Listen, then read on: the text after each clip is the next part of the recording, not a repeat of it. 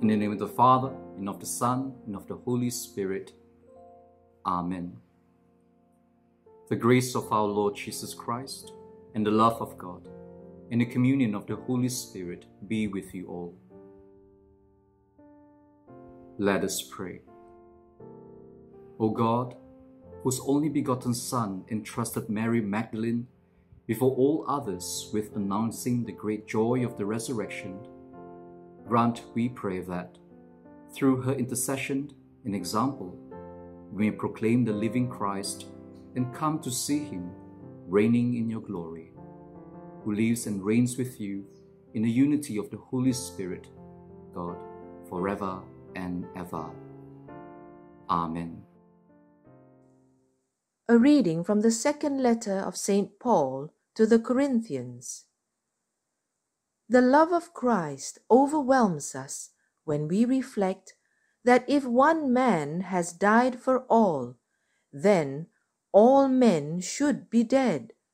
And the reason he died for all was so that living men should live no longer for themselves, but for him who died and was raised to life for them.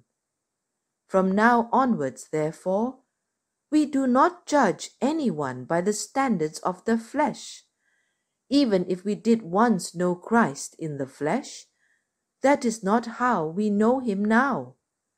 And for anyone who is in Christ, there is a new creation. The old creation has gone, and now the new one is here. The word of the Lord. For you my soul is thirsting, O Lord my God. O God, you are my God, for you I long, for you my soul is thirsting. My body pines for you like a dry, weary land without water. For you my soul is thirsting, O Lord my God. So I gaze on you in the sanctuary, to see your strength and your glory. For your love is better than life. My lips will speak your praise. For you my soul is thirsting, O Lord my God. So I will bless you all my life. In your name I will lift up my hands. My soul shall be filled as with a banquet. My mouth shall praise you with joy. For you my soul is thirsting, O Lord my God. For you have been my help. In the shadow of your wings I rejoice. My soul clings to you. Your right hand holds me fast. For you my soul is thirsting, O Lord my God. Alleluia, alleluia.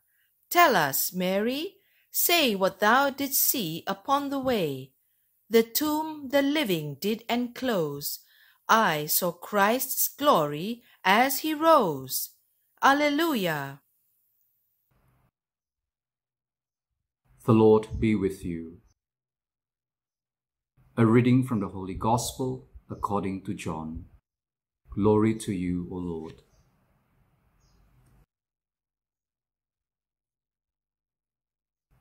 It was very early on the first day of the week, and still dark, when Mary of Magdala came to the tomb.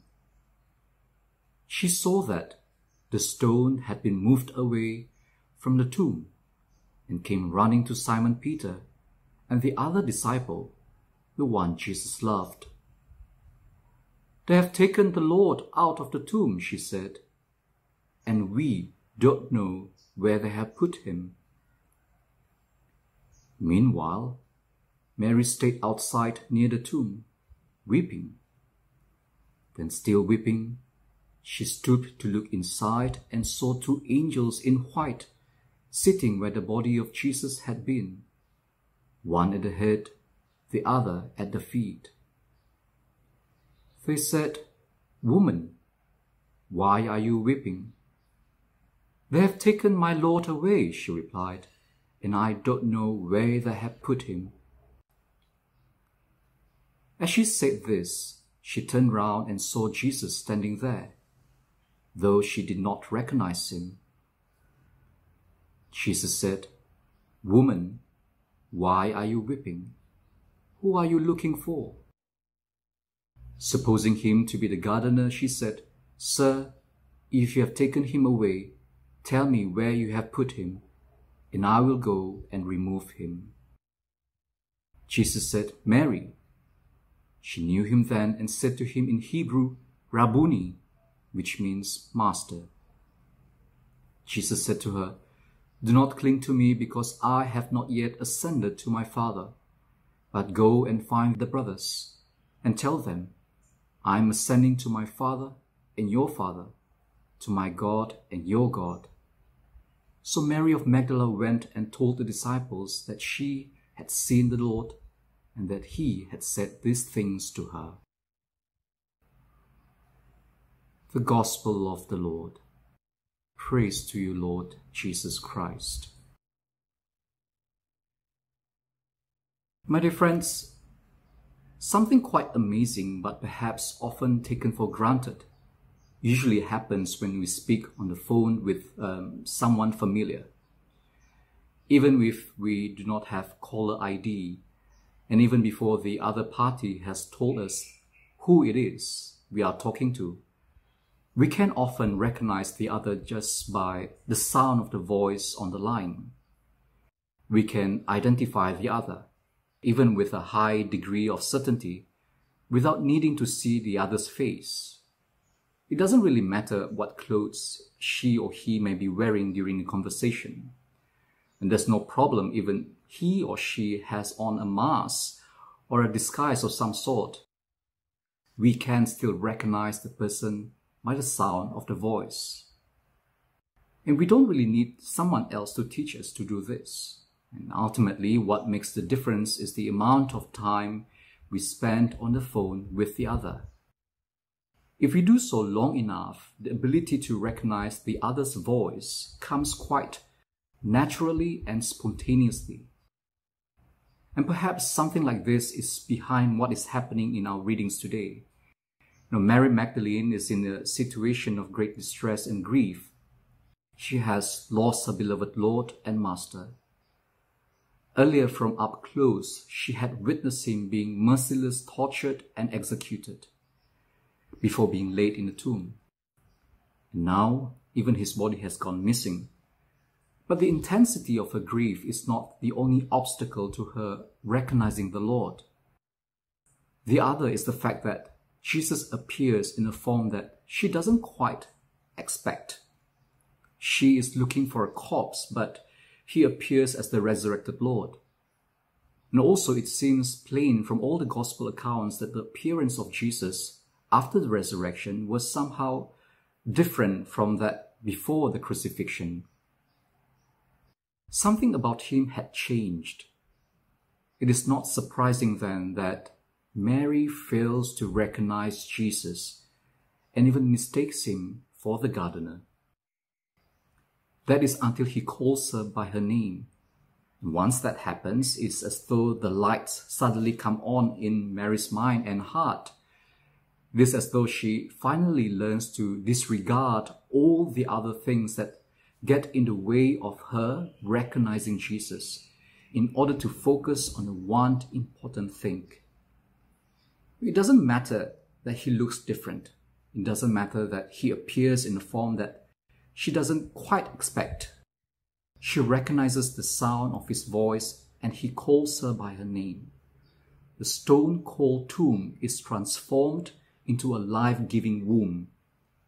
Mary receives a new mission to the apostles, and her experience is also offered to us as fellow disciples of the crucified and risen Lord, especially in times of darkness and confusion, of bereavement and grief, when the Lord may seem painfully absent, when our eyes may be clouded over with tears, unable to recognize his face.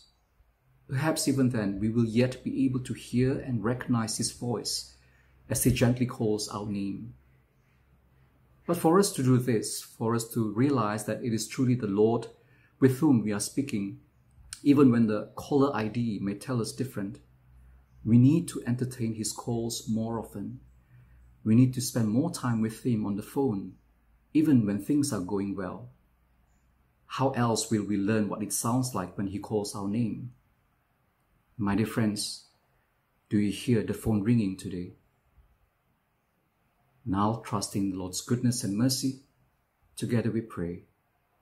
Our Father, who art in heaven, hallowed be thy name. Thy kingdom come, thy will be done on earth as it is in heaven. Give us this day our daily bread, and forgive us our trespasses, as we forgive those who trespass against us.